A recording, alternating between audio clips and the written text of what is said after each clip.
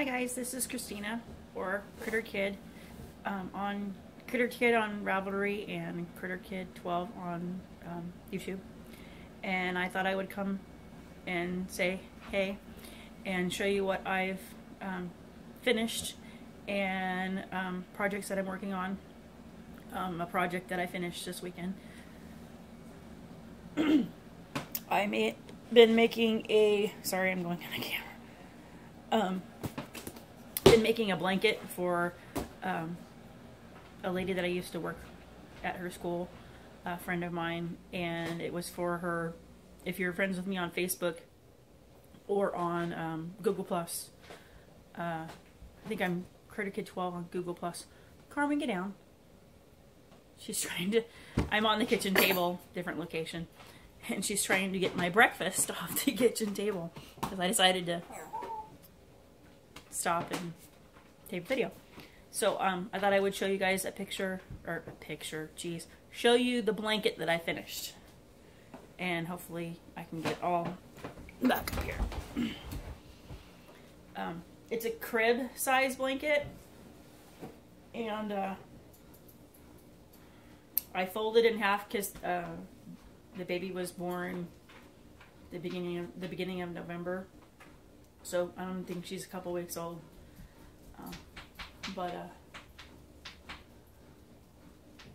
Is that too cute or what? And then I made little flowers on the side, and they're buttons. So there's like a little loop here that you shove the flower through, and it holds the blanket closed. And I'll undo the button so you can see exactly how big it is. Oh. And that's the terrible noise you see on. He's saying terrible. Is Elmo? His cage is beside me. Yes, everybody hears you. They know what. Nobody wants to see your dirty cage. I need to clean your cage because you're a messy bird. And one more. And these flowers, I'm not exactly sure. I've watched a video on YouTube, but there's a white one, and there's a purple, looks blue in the picture, or in the video, and then a blue, and then a bright orange. But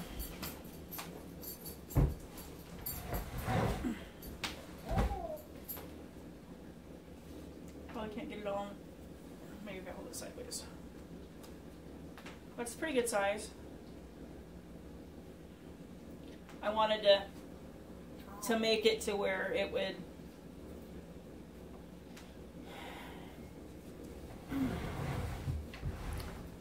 would work for her now, and then when the baby gets, as the baby gets older, you know, because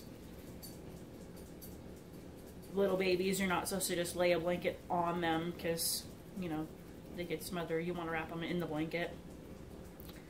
And so I figured if I made it with buttons that she could put the baby in it. Oh, here's the other side. And it's got like a purple or a violet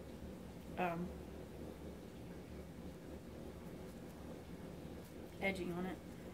So it's kind of simple, but really cute. And I think I started it sometime in May and have been working off and on since then. I don't think I really worked on it too much when I was in my CNA class, but just as I was in the mood and got motivated. Yeah. So here's the little alleys again.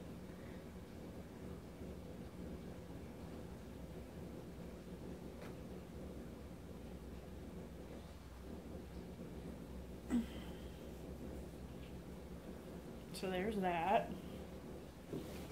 And then my dad got a hold of me last night or yesterday, I'm not sure, And he wants me to make, I'm assuming they're not for him because we don't have any Chihuahuas or smaller dogs at his house. Actually, he only has one dog, and she's on like steroids, so she's like, it makes her poofy.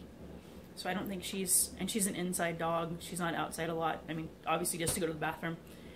And so I get to make Chihuahua size and maybe two medium-sized dogs, and one of them might be a lab, I'm not sure, coats.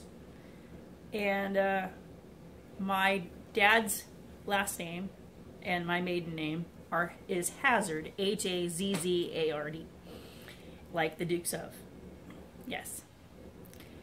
And so he wants, I'm assuming they're for my brother and my soon-to-be sister-in-law, for their dogs. But I've never met their dogs. Or, well, I met my sister-in-law, or soon-to-be sister-in-law, because I used to work with her. And so he says that he wants dog coats, so he wants them to Velcro up, not like a sweater that you slip over the dog. And try not to sneeze. Ooh. Trying hard not to sneeze.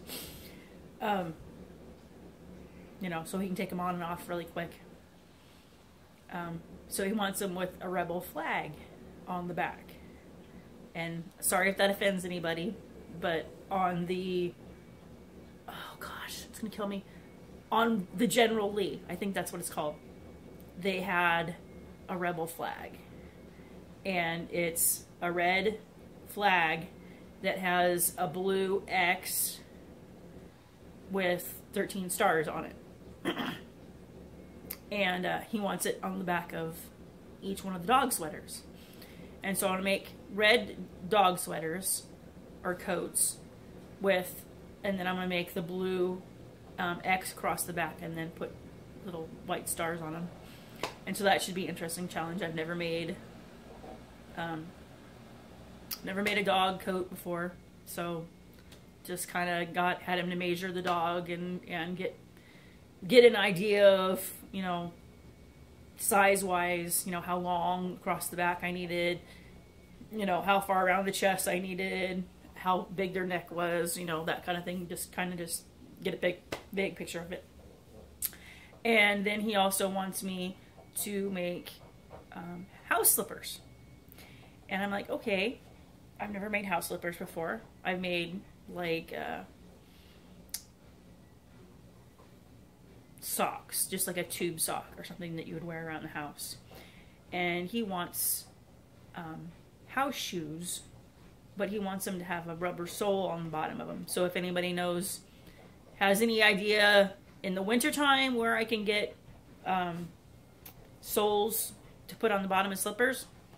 And he wants 3 pairs. He wants a size 9, a size 6.5, and a size 11. And I found a chart on Ravelry that shows you like the vague length of the foot for each size. So these are the size 6.5s that I made. And yes, one is bigger than the other. This is the first one I made. That's the second one I made. But, and they already have dog hair on them. Because I have dogs. And, I thought they turned out okay. This one's kind of flat, but... And they're kind of like a really light olive green. And then I started on the blue pair, the size 9. I just took and went up a hook and then increased my stitches a little bit to where hopefully I'm not a size 9. Hopefully they'll fit. And then the 11s, which my husband wears a size 11, so I'll be able to try those on him. My dad wants them in like a chocolate, a really dark chocolate brown. So as I finish those or have progress on those, I'll pop in and show you. Or if you're friends with me on Facebook, they'll be on Facebook, and I'll also put them on Google+. I think I'm Critter Kid 12 on Google+, I think. So yeah. So I hope everybody's having a good Monday, because today's Monday. And yeah. So thanks for watching and subscribing. And may God bless your day.